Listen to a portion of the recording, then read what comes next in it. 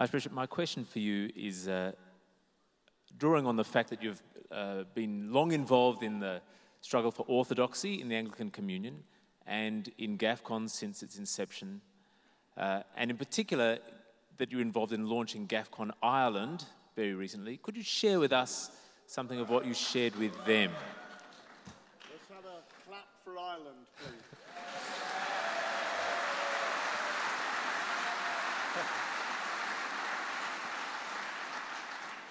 And when I said we were clapping for Ireland, I wasn't talking about football.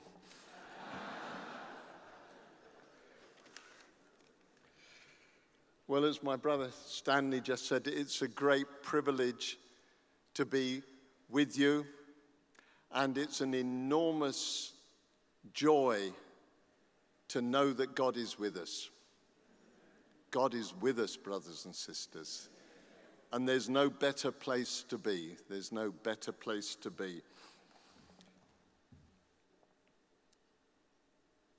When we launched Gafcon Ireland recently, a number of people asked me the obvious question, so what is Gafcon? Because let's face it, it's a very strange word, isn't it? Gafcon. I could speak at length about that, but I'm not going to. But one of the things we say regularly and clearly, it is not an alternative Anglican communion, because we are the true Anglican Church.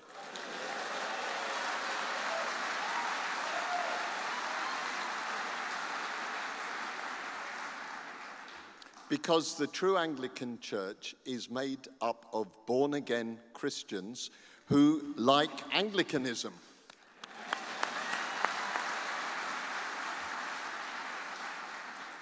And one thing I have had to say, being, as it were, a grandfather of this whole thing, or one of the grandfathers, is that others have left.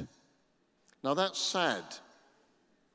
We've heard a lot in recent times of what has been called a loving disagreement. Now, I know all about loving disagreements. I've been married nearly 50 years.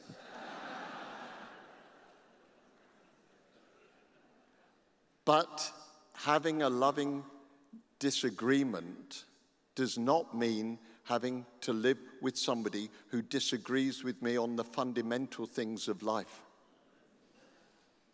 If I were to say to you, I have decided that I respect other people's opinions, and therefore I am now 99% faithful to Sylvia,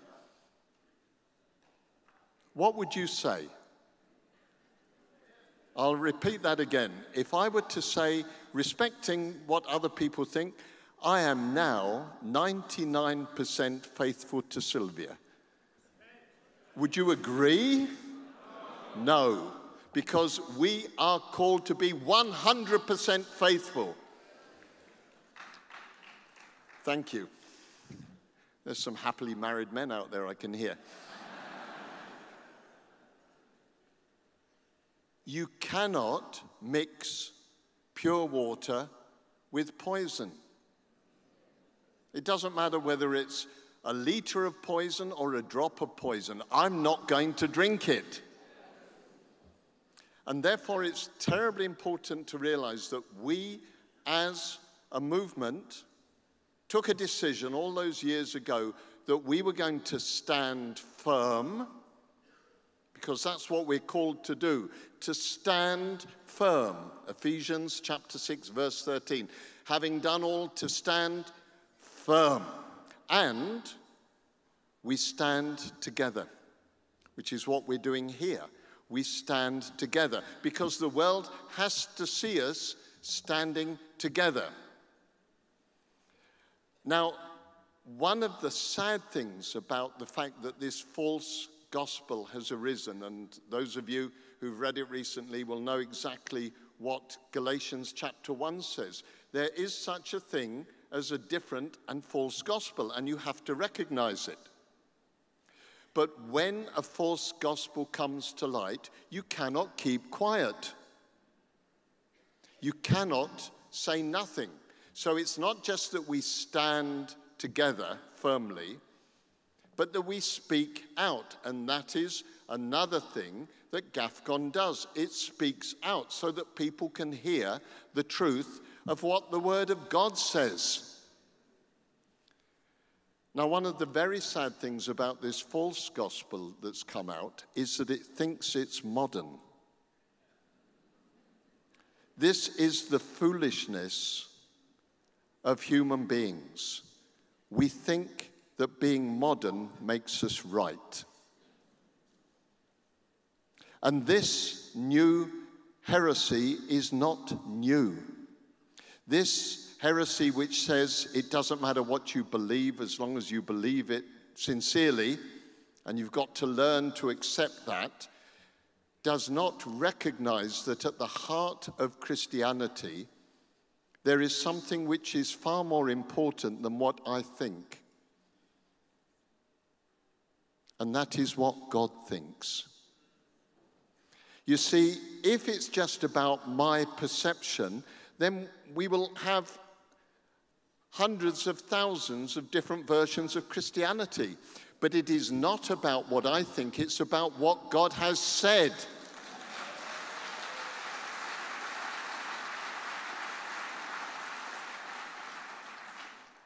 The writer to the Hebrews, chapter 2, verse 1 says, "Therefore we must pay more attention to what we have heard." And the gospel is not rationalism. There's nothing wrong with rationality. It helps. But rationalism is when it all comes down to what I think. When you wear these funny clothes on an aeroplane, people have a strange reaction. I've even heard of somebody asking for a downgrade when they realized they had to sit next to me once. Because they can't get away. They can't go and sit in the toilet for 8 hours. And I decided years ago, if I had somebody sitting next to me on an airplane, I would tell them about Jesus. And this particular gentleman, seeing the clerical garbs, looked at me and said, "Well, I suppose you'll want to know what I think of God." And I smiled and said, "Thank you, Lord, I've got the answer to that one." And as I was able to say, "Well, how about me telling you what God thinks about you?"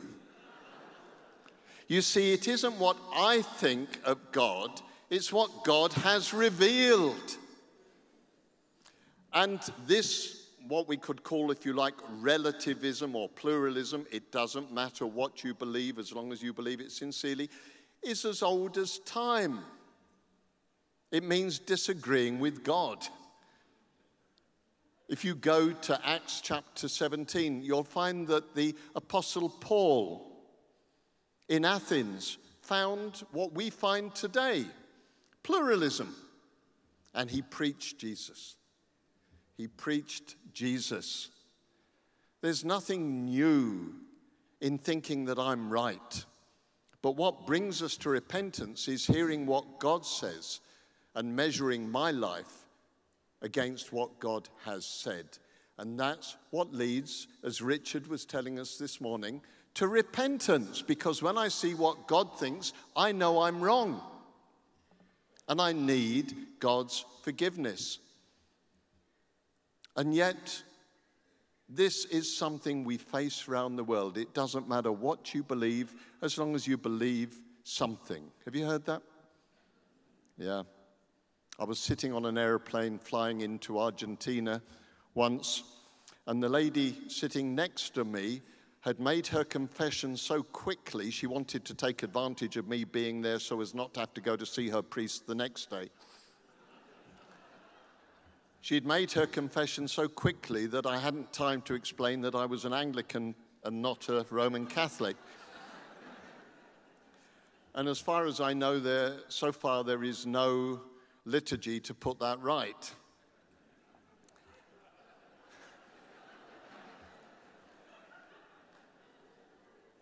But when she realized what had happened. She smiled and she said, "Oh, well, I suppose it doesn't really matter what you believe as long as you believe something." And I looked at my watch and I knew I had 20 minutes before we landed in Buenos Aires.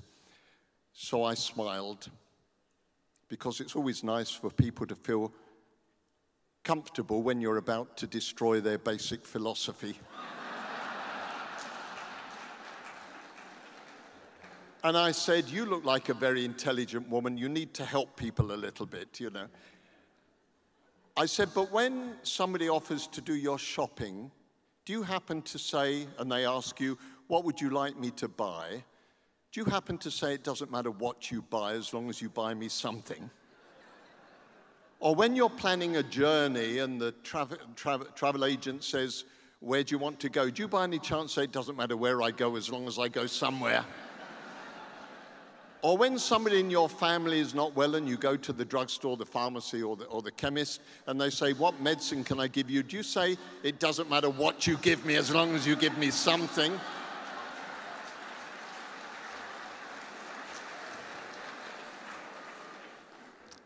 You're getting the message. I said, "Isn't it rather dangerous to trust your eternal destiny on something as foolish as that?" And she smiled and said, "I wish the journey was just beginning." So let's be firm. And let us stand firmly, and let us be loving as we share the truth with those who are still blinded by the god of this world. Because we must pray for them and love them. Now we're going to go off on the trips in a moment. In a moment, there'll be a final moment. I'm watching the clock here, which I know my brother Michael was watching as well. Let me say a prayer, and then we'll go on with this last moment of this morning's, now this afternoon's activities. That means you can begin to move choir. Yes, you pick the message up. Yes. The Lord be with you. Heavenly Father, we thank you so much that you have spoken so clearly in your word. And we thank you that there is a true gospel and that your true church has been challenged and born again through the true gospel.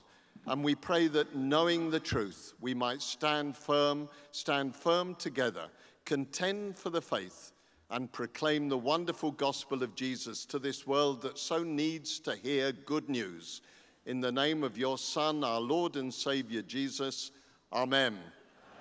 Amen. God bless you.